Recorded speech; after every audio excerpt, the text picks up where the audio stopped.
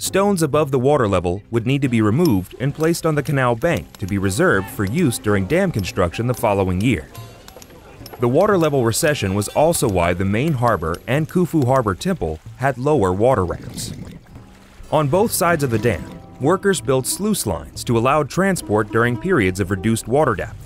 The lowest sluice was at the same depth as the lowest water level in the Nile in the early summer.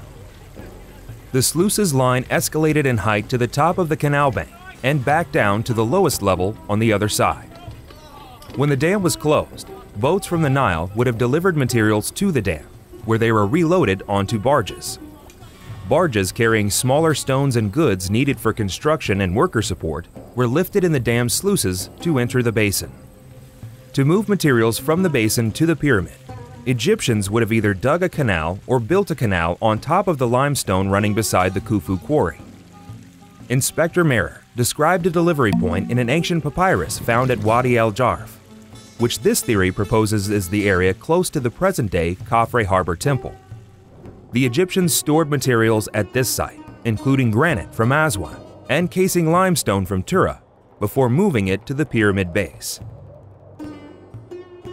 This theory suggests a canal ran from the Khufu Basin to the base of the pyramid.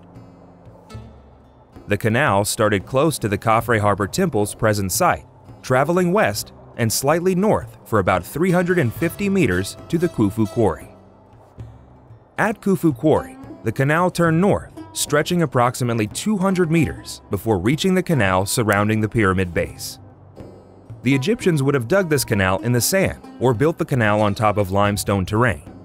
To prevent water leakage from the canal, the Egyptians could have used bentonite clay and lime mortar, typical of all stone-to-stone joints between canal stones and surrounding stones.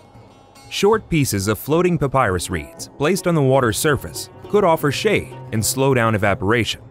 Every aspect of the Great Pyramid's construction required the use of water.